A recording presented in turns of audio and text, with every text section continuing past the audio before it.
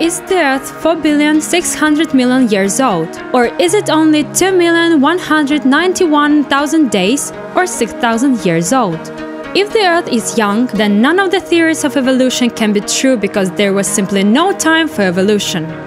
Today, science has hundreds of scientific arguments in favor of the use of the Earth, the solar system, the galaxy, and the universe. Let's consider some of them. The Moon is approximately 385,000 kilometers from the Earth. The force of gravity is equal to 200 quintillion newtons. Nevertheless, the Moon is moving away from the Earth at a shocking speed, as much as 5 centimeters a year. Maybe it doesn't shock you, but it should. If the Moon is only 6,000 years old, then it has only shifted by 300 meters since its creation. If we agree with the theory of evolution and allow the Moon to return to the Earth with an initial speed of 5 centimeters per year, then the force of gravity will constantly grow as they approach. In this case, the Moon, moving in a spiral orbit, will quickly fall to the Earth a little less than 1.4 billion years ago. In the past, the distance between the Earth and its satellites couldn't be less than 18,500 kilometers, the Roche limit.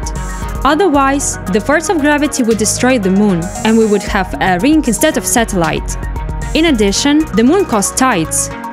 200 quintillion newtons can set in motion large volumes of water. Approaching the Earth during the countdown, being at a distance of 80,000 kilometers from the Earth, the Moon would cause tides up to 1.5 kilometers. If the magnitude of the tides were much higher than today, the rate of erosion would also increase. The continents would be destroyed in a short time.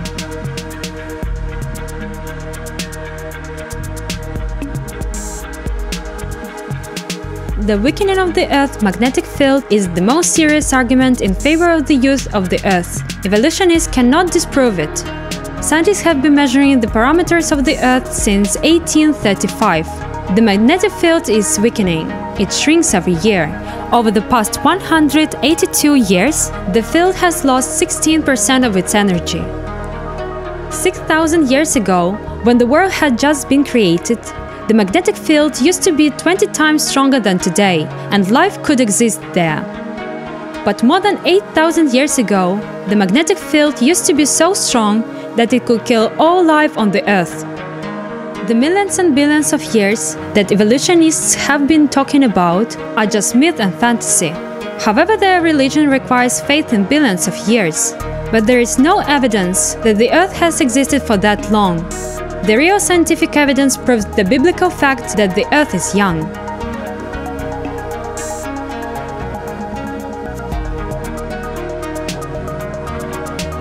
Evolutionists always tell us that humans have existed for hundreds of thousands of years. But why then the number of people living on our planet is so small? If you believe in this myth, then by today the number of people on the Earth would be simply enormous, and if you dig with a shovel in any part of the planet, you would come across skeletons. But arithmetic speaks of the absolute mathematical rationality of the biblical age of the Earth, 6,000 years.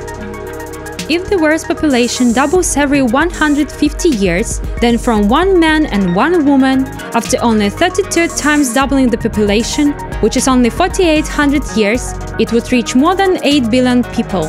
This is a little more than lives on the Earth today.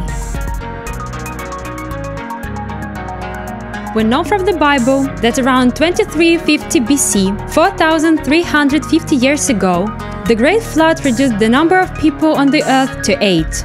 Since the population doubles every 150 years, we see that if we start counting with the Noah family in 2350 BC, it turns out that 4,350 years is more than enough for the current population level to reach about 8 billion people. What society doesn't know is that evolutionists never determined the age of the Earth using radiometric methods. Instead, using sleight of hand, they prove a preconceived conclusion using randomly chosen dates for certain fossils. When such fossils are found in a geological layer, which according to them, for example, are 295 million years old, the age of the layer should also be 295 million years. All this is just a myth, legend, supposition, and a fairy tale proven by experienced magicians. Evolutionism is based on a long chain of unproven and unprovable assumptions, which is created for the sake of establishing a doctrine that has nothing to do with real physical scientific evidence. Trillions of traces of decay, from polonium-218 to lead-206, found on the Earth's surface and in the Earth's crust, scientifically show that the surface and the crust were created somewhere between the first second and 3.05 minutes from the beginning of time, and initially in cold solid state. The polonium-218 halo shows that the Earth formed instantly.